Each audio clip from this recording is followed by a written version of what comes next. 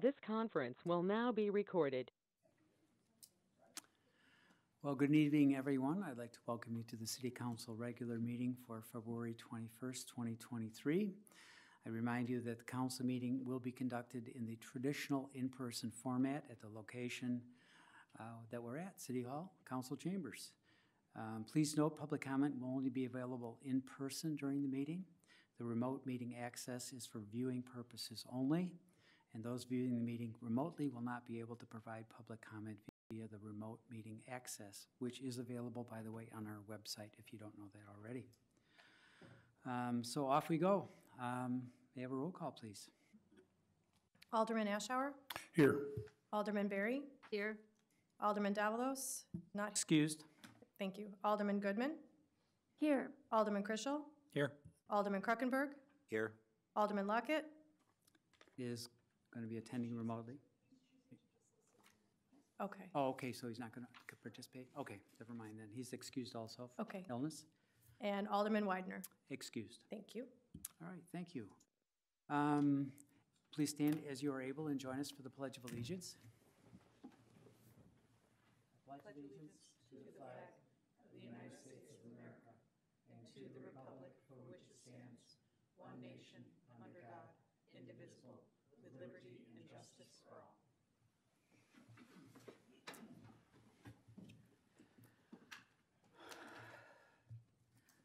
We have a proclamation this evening. Oh, is that a good way to start? I will invite Bill Cuckoo up for this.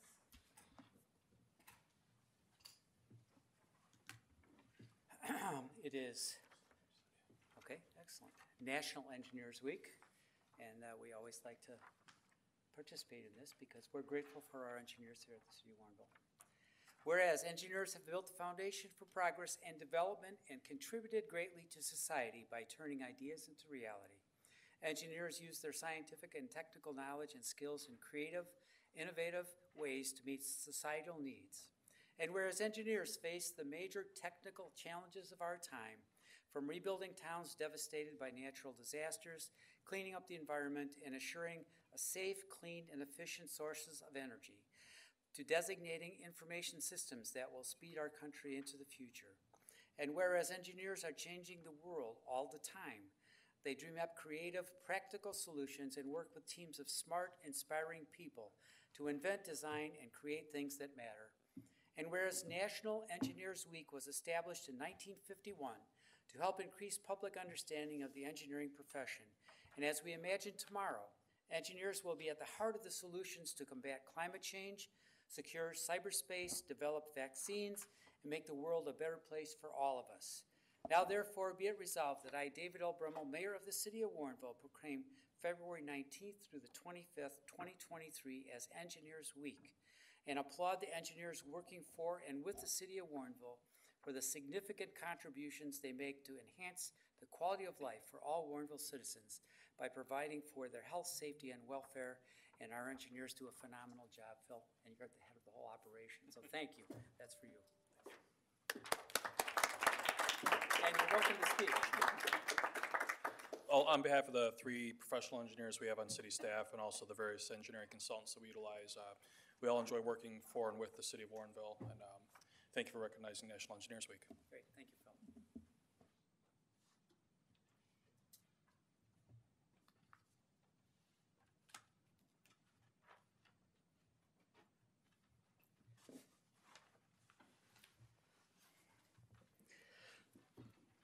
And as our practice during our budget preparation season, we have a presentation by Community Development Department for the FY 2024 budget presentation this evening, and we have Community and Economic Development Director Ron Mentzer here tonight to make this presentation, and always so many interesting things going on once we get past the electronic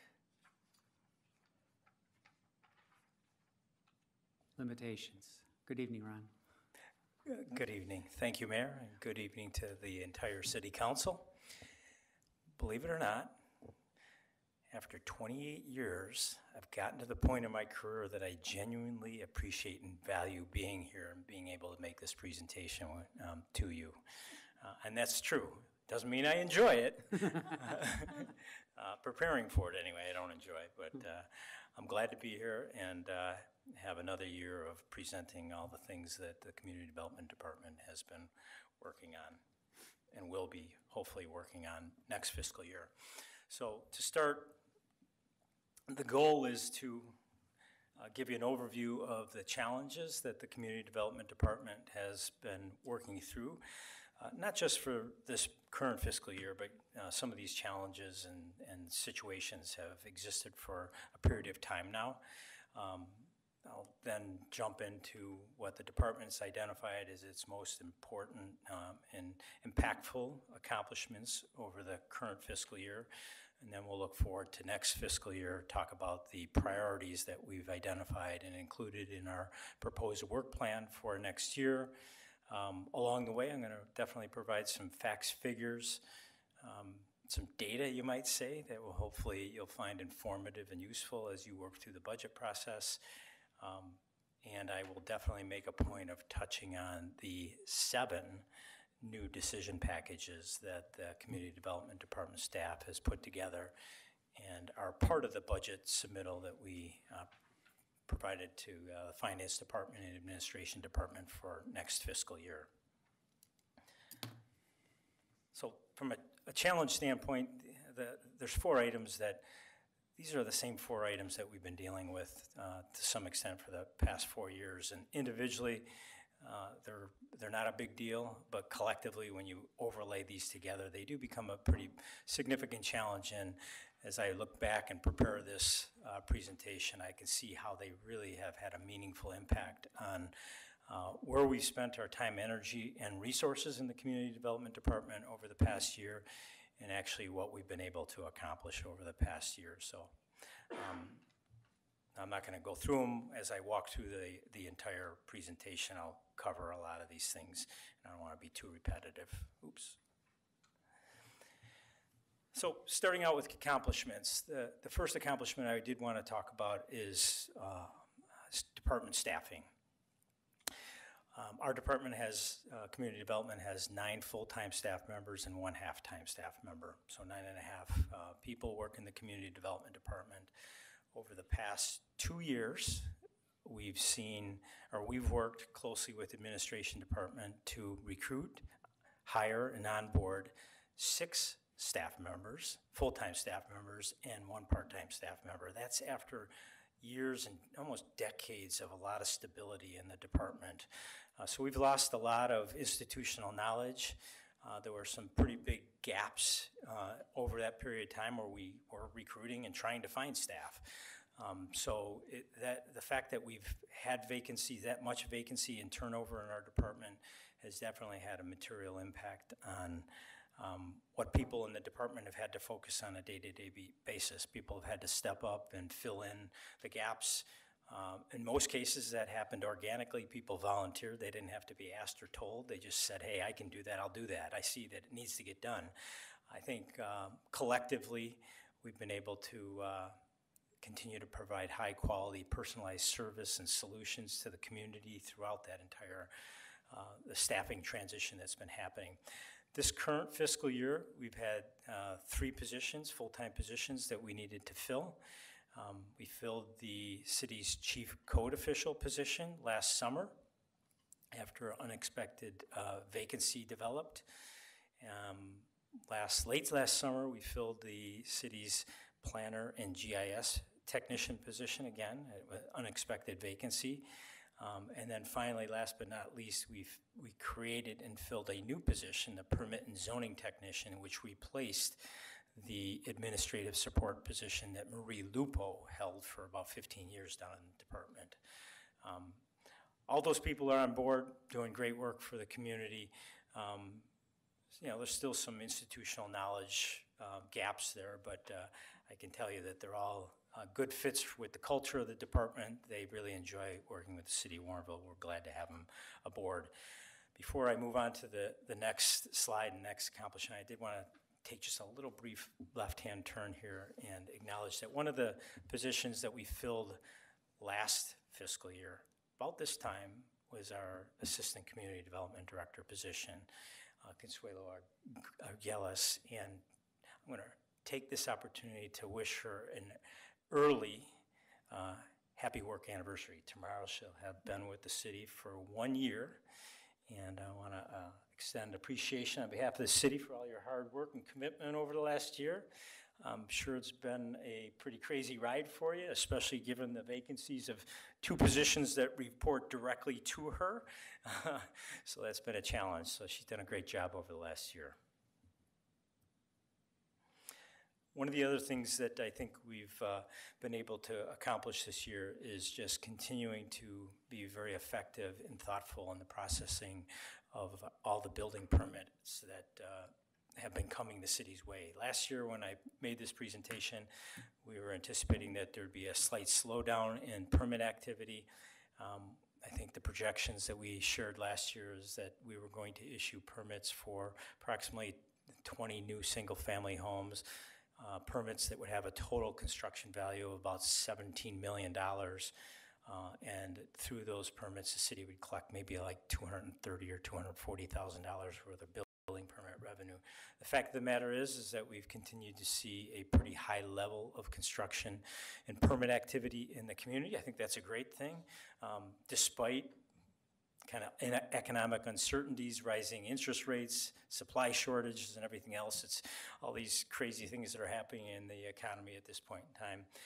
By the end of this fiscal year, we fully expect that we'll have issued permits for approximately 80 new single-family homes. That's a combination of both detached and attached single-family homes. A total construction value this fiscal year of about $29 million, collect over $400,000 worth of building permit revenue, 550 permits or more. So it's been a pretty successful year from a building permit perspective. Community development staff has also worked hard to oversee the completion and closeout of 4 significant residential projects that have been underway in the community for the past 3 years. Specifically, the first unit of the Lexington Trace and the Everton Townhouse projects out in the Southwest District were completed. Down in Cantera, the Arden Apartment Project and the Wesleyan Apartment Projects were both completed and fully occupied this fiscal year. In total, those 4 projects alone contain more than 800 residential units, and we estimate that now that they're fully occupied, there's probably somewhere in the neighborhood of 1,200 to 1,500 new residents that occupy those developments.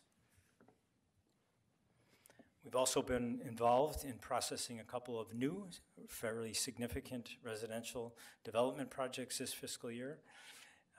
The second phase of the Riverview West project was reviewed and approved by the City Council, and we actually issued the building permits for all 60 built-to-rent townhouses in that project.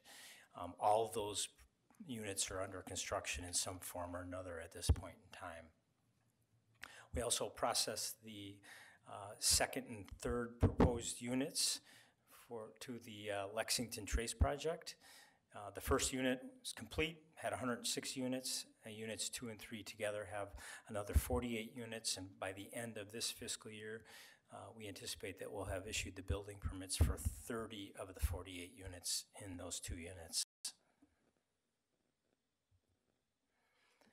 We also spent a considerable amount of time advancing a variety of city trail enhancement projects. Came in tonight, you can't help yourself but see the progress that continues to be made on the Trailhead project. I often find opportunities to walk through their project, and I think it's a great addition to the community. We expect that that project will be complete, hopefully by the end of this fiscal year. It may bleed over to the first month of next fiscal year, but it's nearing completion, and it's taking a little longer than we anticipated, but it's definitely looking good from my perspective. We've also spent a lot of time working with our consulting engineer and IDOT to finalize the preliminary design for the proposed Route 59 multi-use path project, which would incorporate a new multi-use trail along both sides of 59 between Batavia Road on the north and Continental Drive on the south. We've also spent an enormous amount of time and energy working on advancing the various components of the Mack Road Bridge replacement and multi-use path improvement project. Specifically, we were able to secure final approval from IDOT of the preliminary design plans for the project. We entered into a contract and now are working with our design consultant to prepare the final engineering design plans for the project. And we're just getting ready to start in the next couple weeks the formal process to acquire the various easements and private property that would be required to construct that project. Another important city project was the future construction of a new elevated water tower, storage tank, a new well, and a iron filtration facility out in the Southwest District. We worked closely with the Public Works Department to develop the design, refine the design, work through a somewhat complex public review process for that, and ultimately we're able to secure the City Council's approval of the various zoning entitlements that are required in order for the city to build those improvements. And I think throughout that entire process, I think we built a lot of trust with the residents that were very concerned about the design and orientation of that project, which we did respond to their concerns effectively, I think. A couple of important city economic development initiatives that we've advanced to some degree this past fiscal year are worth noting.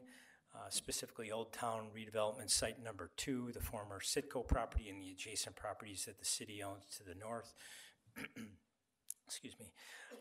We were able to complete all of the site investigation activities that the Illinois EPA will require before we start doing any type of remediation work on the property.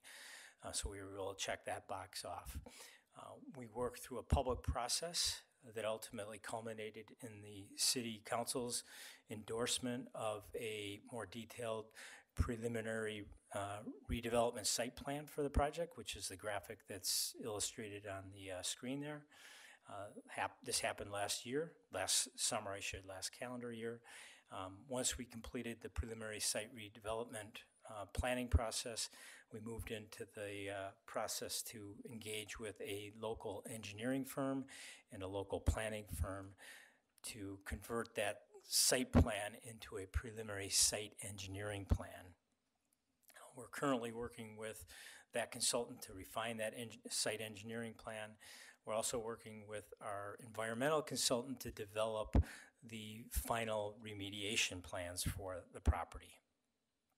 Last but not least, I think a noteworthy accomplishment in this area is that we worked with the Public Works Department, the city's traffic engineer, and the City Council to implement a test, or a trial at the time, three-way stop condition at the Batavia Road, Warrenville Road intersection. Ultimately, we then evaluated the performance of that trial condition, and the City Council approved that trial condition to become a permanent condition, which is important to the future redevelopment of the site. So that was a big accomplishment from my perspective.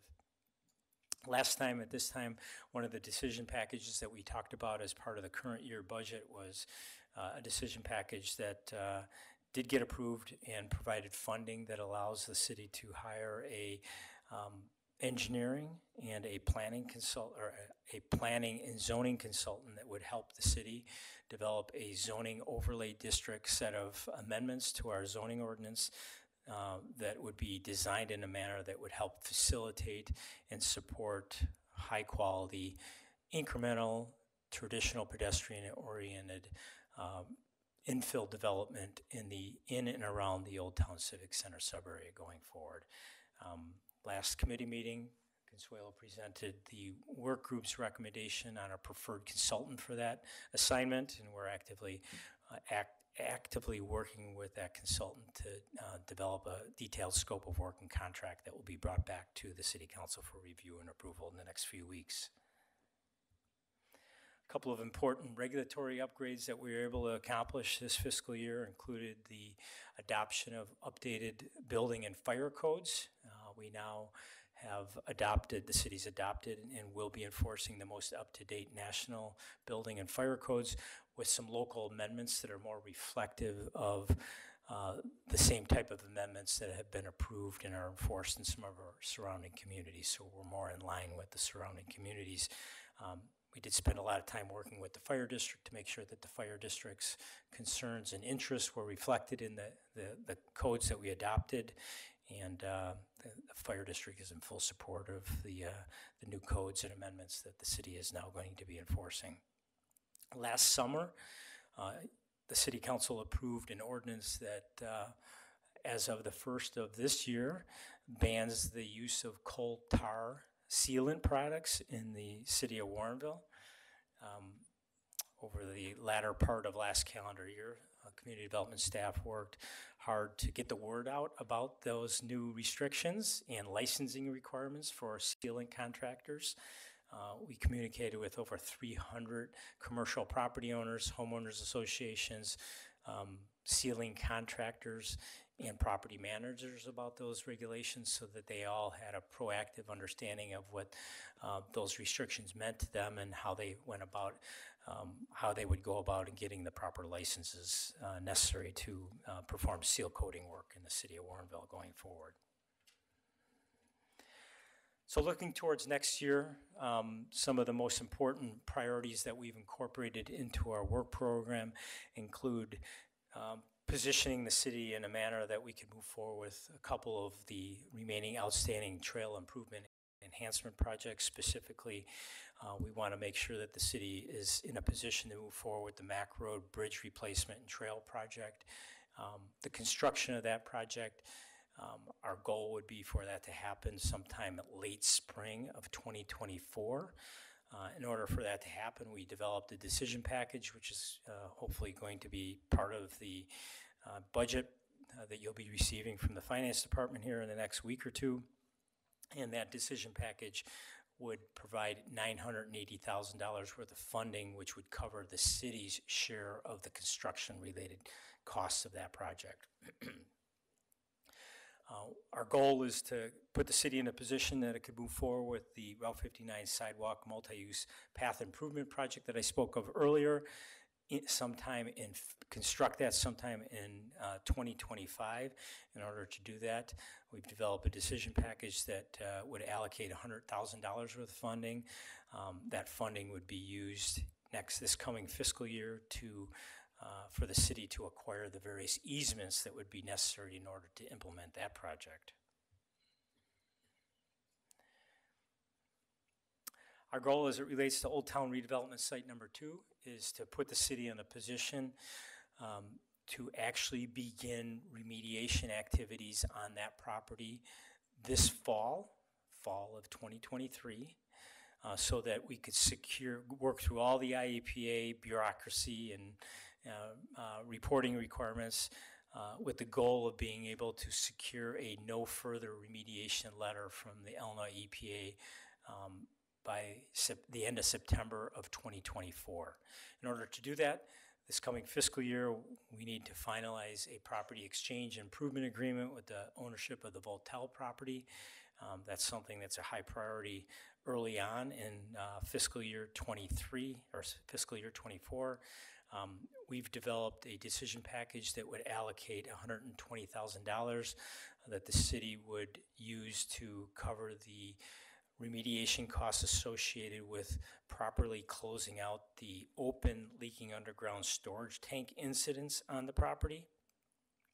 It's important to note that we have to front those costs, but we would receive reimbursement from the IEPA LUST program for about 70% of those costs. So the city's costs will actually be substantially less than the $120,000 that we're going to budget.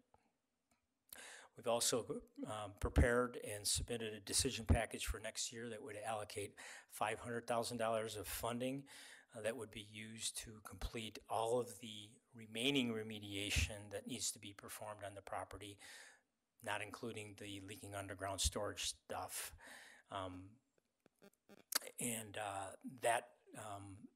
That work would include all the heavy metals that are scattered throughout the site and any other chemical remediation that needs to be performed on the site.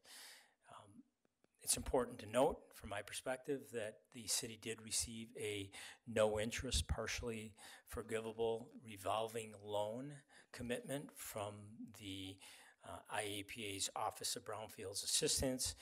And while we have to budget and spend the money to do the remediation, to get the NFR letter, a lot of those costs will be reimbursed by that no-interest, partially forgivable revolving loan fund. Once we complete that work, we can submit for reimbursement.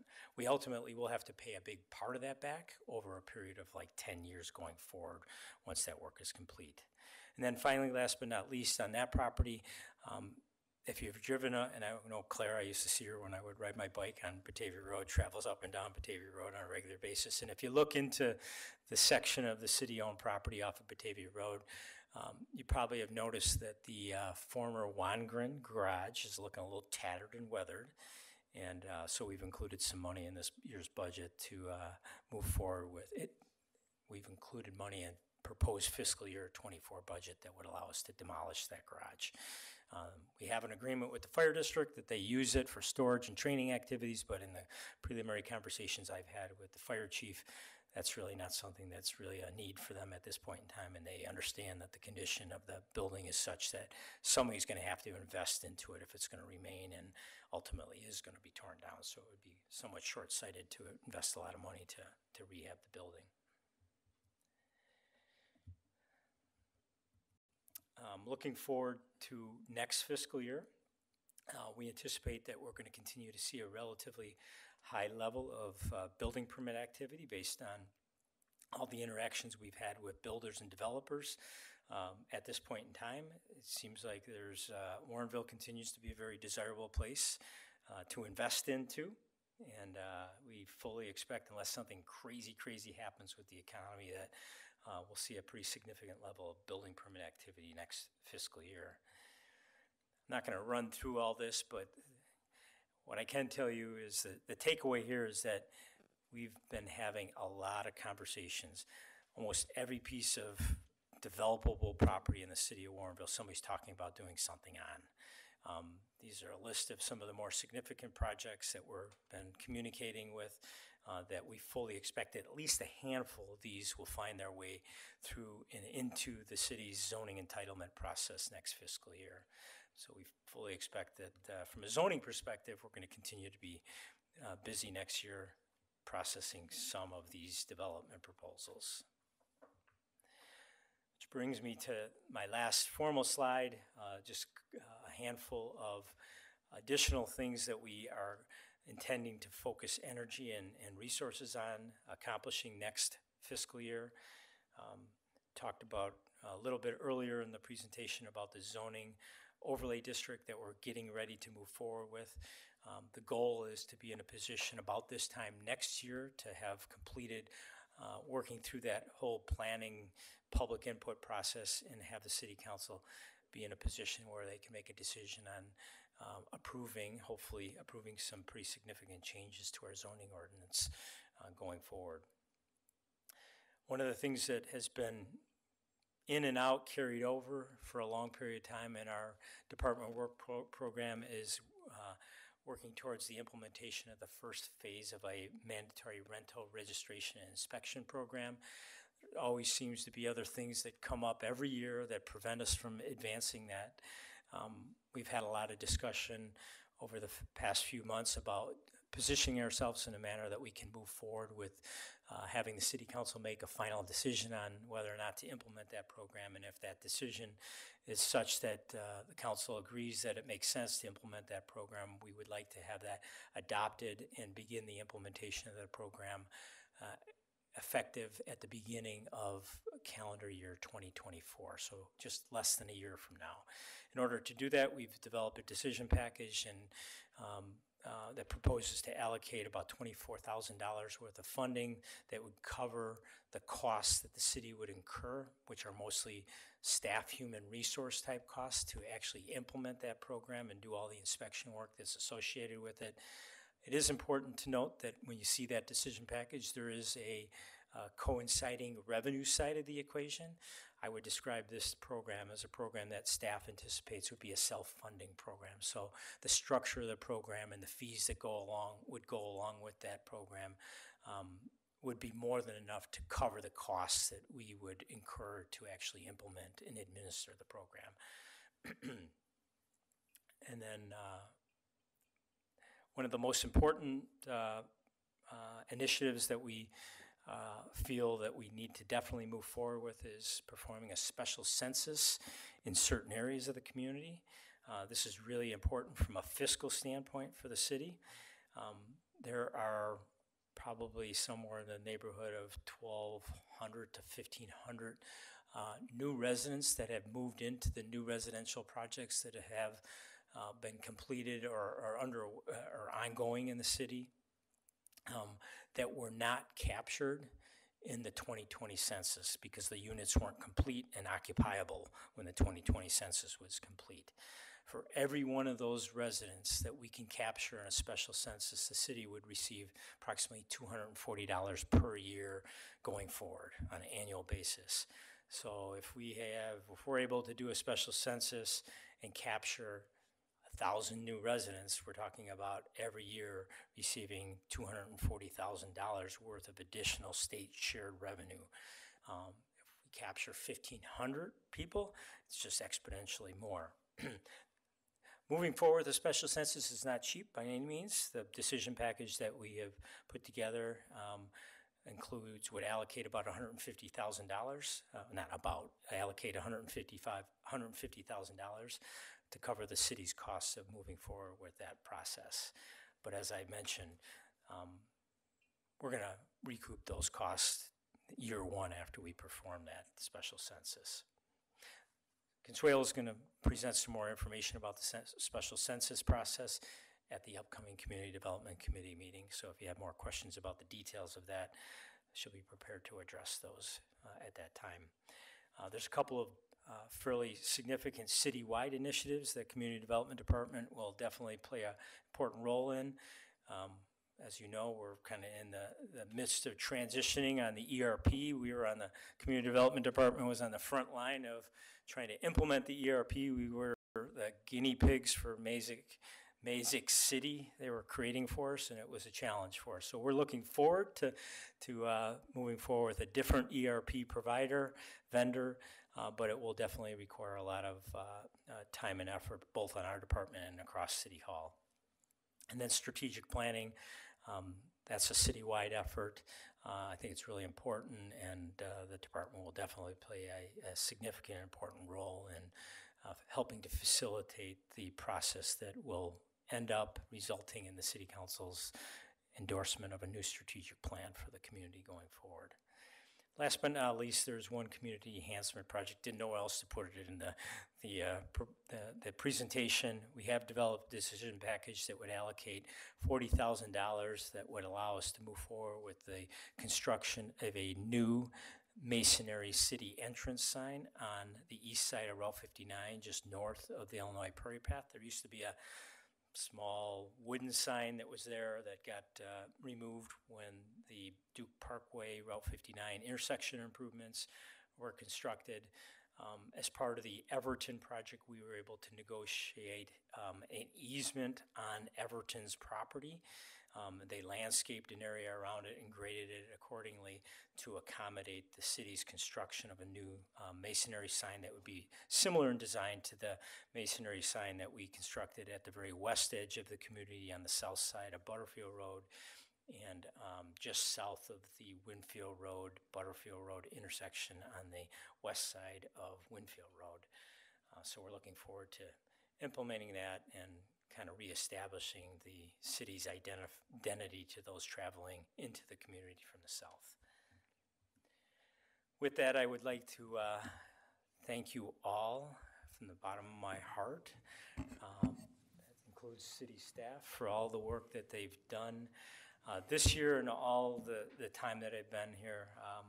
It's been amazing to see all the positive transformation that's happened in the community that would not have been able to happen in the form that it's been able to happen in a kind of a small town mentality, that we interact personally with the people in the community.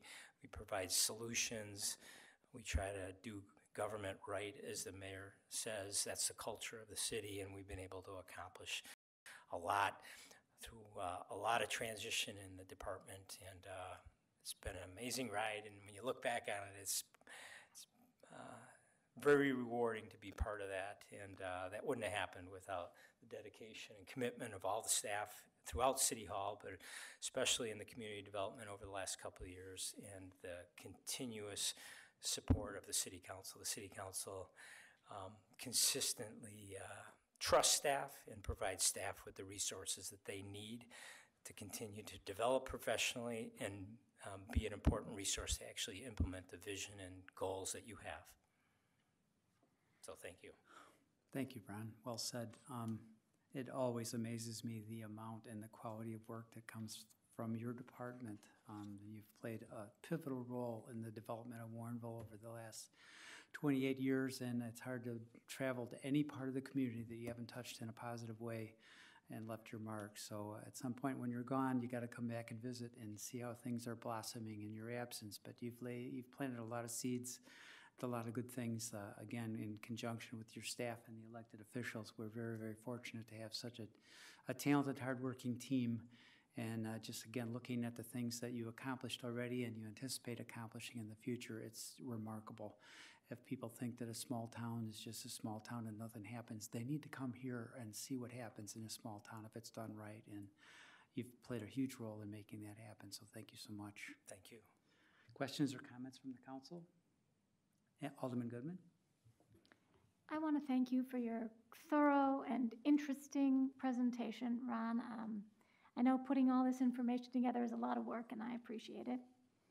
I did have a question or two about some of the projects that you talked about but didn't get into some detail. For example, when you talked about the rental registration and inspection program, I know we've seen this on agendas and long-term work plans for years, and you talked about how there's been a lot of discussion about how we can move that forward. Maybe this is a silly question, but is this really going to move forward? Are we going to do it this time? Well, I believe we have a full staff for the most part right now. Not for the most part. We have a full staff right now, and we have been talking about it and preparing to have discussions with, there's a work group that the City Council's established. I think Alderman Berry and Alderman Asher are on that work group. We've done a lot of research and have kind of a framework of what this program will look like. So yeah, I believe that we'll be in a position to facilitate a decision by the City Council on whether or not to move forward. And then it's a matter of once that decision's made, it's kind of on a bigger scale. It's similar to the coal tar ban ordinance, get a decision made and then prepare to implement the process. So we want to try to work through the decision process in the first half of fiscal year 24 so that come calendar year 24, we'll be able to actually implement that program. And we're going to start out, it's a phased implementation. So the goal and what we would be proposing in a more formal format to the City Council is a phased program where we're going to focus on the larger multi-unit apartment buildings as the first phase. There's a large number of units, but a lot of them are new, so they won't require a lot of work for us to deal with. And most of those larger apartment buildings are managed and maintained by professional management organizations, so they're used to dealing with municipalities. So we probably will have, maybe 15 or 20, maybe 30 individuals to deal with on the implementation of the first phase, where the second phase is where we would deal with all the individual random rental units that are scattered throughout the community. And as you might imagine, there's hundreds and hundreds of individuals that we're going to have to deal. So the goal would be to kind of cut our teeth, refine the administrative and licensing process during the first phase so that when we roll out the second phase, which that will be up to somebody else to figure out when that happens, we'll be in a better place to do that effectively. We'll have learned lessons through that first phase implementation. Okay, and in terms of the decision, which I know is going to be up to, the council at a future time, what kind of feedback have you gotten from either renters or landlords about a desire for this program, antipathy toward the idea of the program? Just, what have you been hearing? We haven't got really any feedback because we haven't got to the point of having any public meetings about it of late, so I wouldn't want to misrepresent that we have any real-time feedback from anybody about it. I think the feedback we're going to get will, to a certain extent, depend on the structure of the program that we present publicly. In my opinion, we want to make sure that we're fair in structuring that program. For example, all the new units, they don't need to be inspected nearly at the same level and rate and frequency as some of the older units in the community that obviously have gotten to that point in their life where maintenance is a more serious issue for them. If we treat them all the same in a program, we're probably going to get some pretty harsh feedback. So I think it's structuring that program to be fair and equitable. That's going to be a key to rolling out effectively. Okay. Well, I'm sure this is going to be talked about quite a lot more, especially if we really do get going on it. And I'm sure there's going to be, a lot of other places to get information from as you go along, but I haven't been on that work group, so I haven't heard anything about these ongoing discussions. So I just wanted to hear a little bit more about that. I guess the only other main question that I have has to do with the Route 59 sidewalk multi-use path improvement project. I mean, you talked about that a little bit and said that we're just sort of doing the first part, the $100,000 for easement acquisition in this year. What other work needs to be done ahead of time that is making this project delayed till 2025? Okay, so right now we're in the process of trying to finalize the preliminary engineering design plans for the project. Been working with IDOT and our consultant, as I mentioned. Once we get IDOT to approve the preliminary engineering design plans for the project, we can move forward with final engineering design for the project. The budget for this fiscal year included funds to move forward with the final engineering design. We haven't been able to secure IDOT's approval of the preliminary engineering, so that's going to be rebudgeted or carried over. I say carried over budget.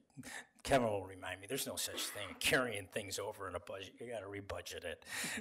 So we're going to rebudget the final engineering design costs into next year. So that's one of the main things that we're going to focus on next fiscal year, along with the property acquisition activities, so that we can position ourselves in a manner to construct this sometime in calendar year 2025. Okay, so it really hasn't gotten that much further along than anything we've heard about it so far, even though the money was budgeted and the approval from the council was That's already. Correct. Okay, that's good to know. I mean, delays from IDOT, that does not surprise me in the least to hear that that's what's slowing this down at all. Maybe I should have known that before I even asked the question. Yeah. Okay, thank you. Yep, you're welcome. Alderman Berry. I just want to thank you, Ron, for the very great presentation. It's always enjoyable to hear what the Community Development Department has to say regarding the budget. But the amazing thing to me is that there's so many different things that we have accomplished this year that sometimes when we sit up here, we don't always remember things. So it's great that you can bring that to us again. But it's also amazing is that the things that are projected for this coming year.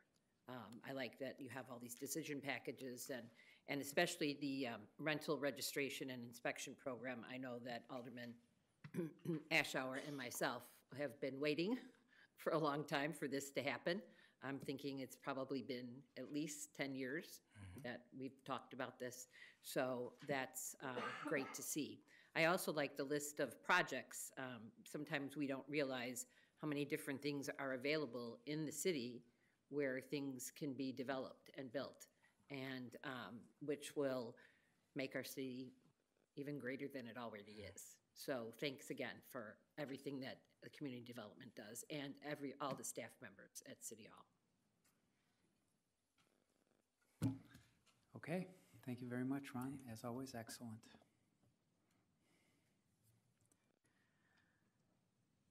Okay, we'll move on to the part of our meeting that's set aside for citizens' comments. We have one person signed up this evening, Mr. Bob Siebert.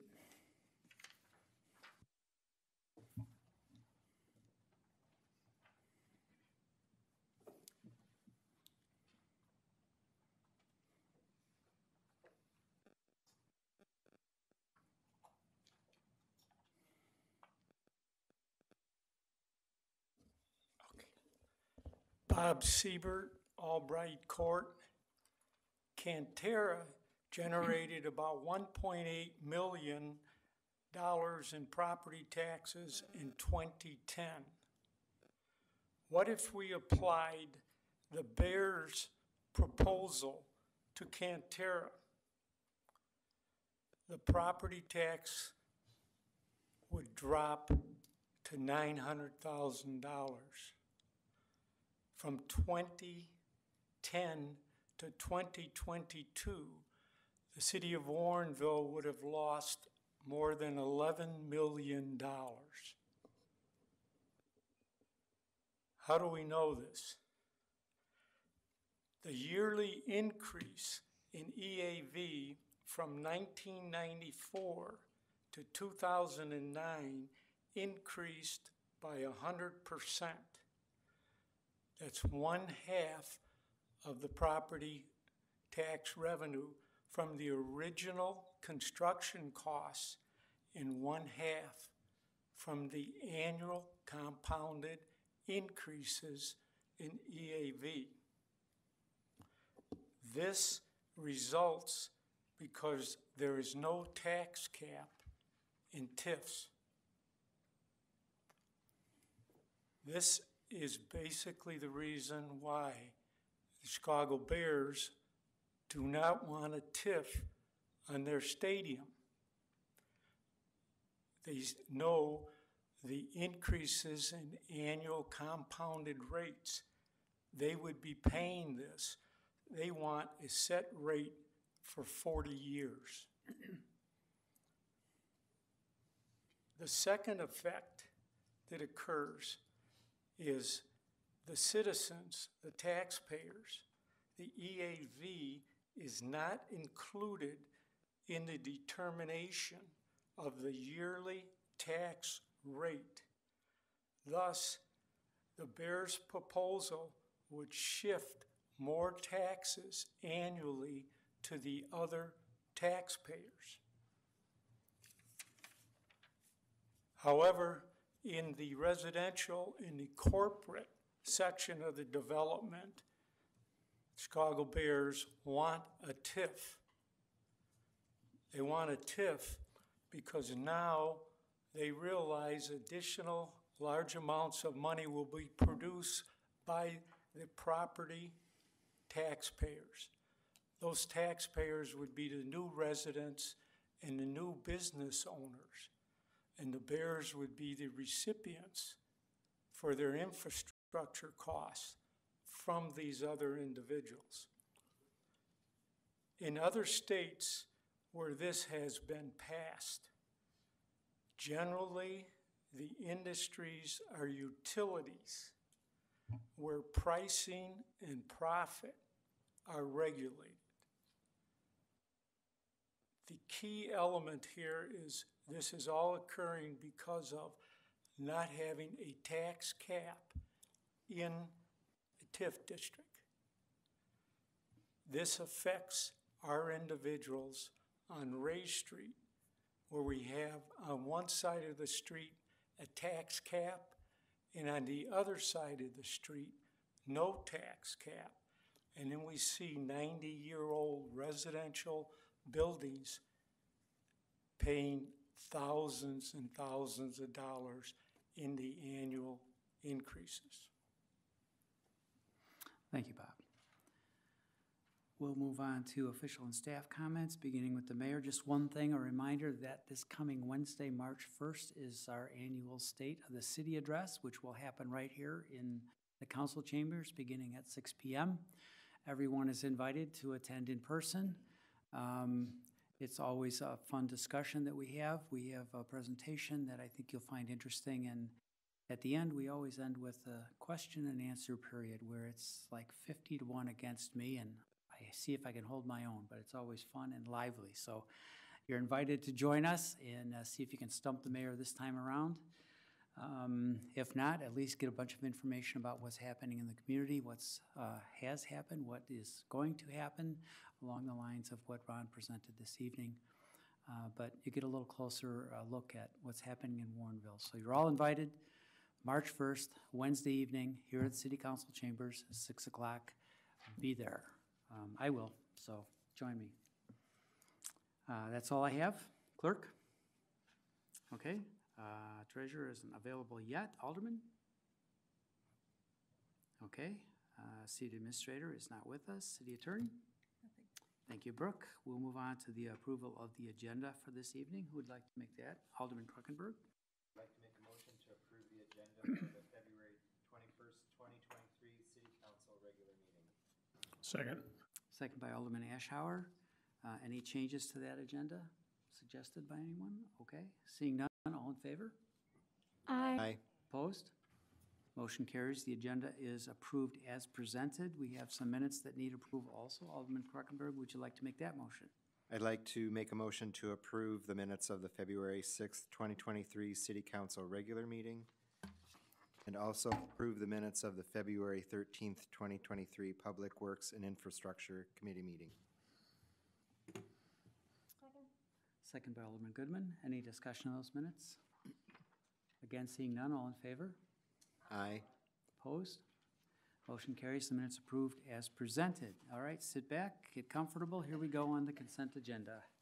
Item 6A, accept Plan Commission recommendation, waive second reading and pass ordinance 02023-02, approving a final plat of subdivision for subdivision of Warrenville Public Works re-subdivision number 3. B, accept staff recommendation, waive second reading and pass ordinance 02023-03, adopting and publishing a revised zoning district map 2023 for the city of Warrenville. C, accept senior civil engineer Hocking's recommendation and pass resolution R2023-08, approving the reduction of the public improvement security bond to maintenance for the Lexington Trace Unit 1 subdivision, accepting the bill of sale and placing the project into the 2-year maintenance period. D, accept Public Works and Infrastructure Committee recommendation and pass resolution R2023-09, approving an agreement with All Information Services Incorporated, AIS, for a 12-month term at an annual cost of $104,496. E, accept Public Works and Infrastructure Committee recommendation and pass resolution R2023-10, approving the temporary license agreement with Lexington Homes LLC for a construction trailer with the Bremen Court right-of-way, within the Bremen Court right-of-way. F, accept Public Works and Infrastructure Committee recommendation and pass resolution R2023-11, approving the amended local agency agreement with IDOT for federal participation funds in the amount of $419,258 that will be cost shared with $268,723 of STP funds and $150,535 with local funds. G, accept Public Works and Infrastructure Committee recommendation and pass resolution R2023-12, approving the joint funding agreement for state-led construction work for the Batavia Road resurfacing project and committing to funding the city's share of the project. H, accept Public Works and Infrastructure Committee recommendation and pass resolution R2023-13, approving a 3-year agreement with Plotheris, close enough, for newspaper printing services. I accept Public Safety and Finance Committee recommendation and approve the Warrenville Historical Society's grant request in the amount of $20,000 from the Hotel Tax Fund to cover the cost of their part-time museum director and curator, and direct staff to include this funding in the FY 2024 budget. J, accept Public Safety and Finance Committee recommendation and approve the Tourism and Arts Commission recommendations and award $138,896.74 in hotel tax grant funding to various applicants for the FY 2024 per the Tourism and Arts Commission memo dated January 13th, 2023, and direct staff to include this funding in the FY 2024 budget. K, accept Public Safety and Finance Committee recommendation and approve the Tourism and Arts Commission recommendation to award $6,642.88 in hotel tax funds for capital improvements to the Warren Tavern building per the Tourism and Arts Commission memo dated January 13th, 2023, and direct staff to include this funding in the FY 2024 budget. L, accept Public Safety and Finance Committee recommendation and award up to $3,357 in hotel tax funds to assist the Warren Tavern in covering its liability insurance premium due FY 2024, and direct staff to include this funding in the FY 2024 budget. M, accept Public Safety and Finance Committee recommendation and approve the Police Department's request to solicit donations for all calendar year 2023 events, including National Night Out Against Crime and Special Olympics Illinois Law Enforcement Torch Run events. And accept Public Works and Infrastructure Committee recommendation and direct staff to proceed with a general obligation bond issuance as presented by Spear Financial on February 13th, 2023. O, accept Public Works and Infrastructure Committee recommendation and designate Codametrics as the preferred consultant for the city's zoning overlay district initiative. P, accept Public Works and Infrastructure Committee recommendation and authorize staff to advertise for bids for the 2023 construction projects outlined in Public Works Director Kukler's February 8th, 2023 memorandum prior to formal approval of the fiscal year 2024 budget. Q, receive and file of the 2022 annual reports of the Plan Commission and Zoning Board of Appeals. R, receive and file FY 2024 work plan for the Plan Commission and Zoning Board of Appeals. S, receive and file minutes of the Bicyclist and Pedestrian Commission meeting held on November 8th, 2022. T, receive and file minutes of the Bicyclist and Pedestrian Commission meeting held on January 10th, 2023. U, receive and file minutes of the Plan Commission and Zoning Board of Appeals meeting held on February 9th, 2023. V, receive and file reports of invoices paid up to February 15th, 2023 in the amount of $26,890.80. W, authorize expenditures for invoices due on or before March 6th, 2023 in the amount of $188,661.22. Alderman Krokenberg. I'd like to make a motion to approve the consent agenda items as read by Mayor Brummel. Second. Second by Alderman Ashauer. May I have a roll call, please? Alderman Krischel? Aye. Alderman Ashauer? Aye. Alderman Krokenberg? Aye. Alderman Berry? Aye. And Alderman Goodman? Aye. Motion carries and the consent agenda is approved for this evening. We have no items under the regular agenda, nothing listed for unfinished business that needs to be attended to this evening, no new business that is being recommended for our attention, no need for a closed session, only the need for one final motion. Alderman Goodman. I move to adjourn. Second. Second by Alderman on the end down there. Alderman Jeff. Sorry, Jeff.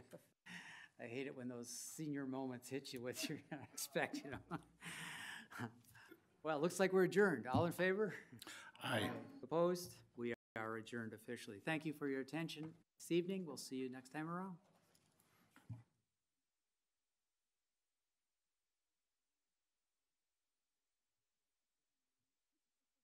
This conference is no longer being recorded.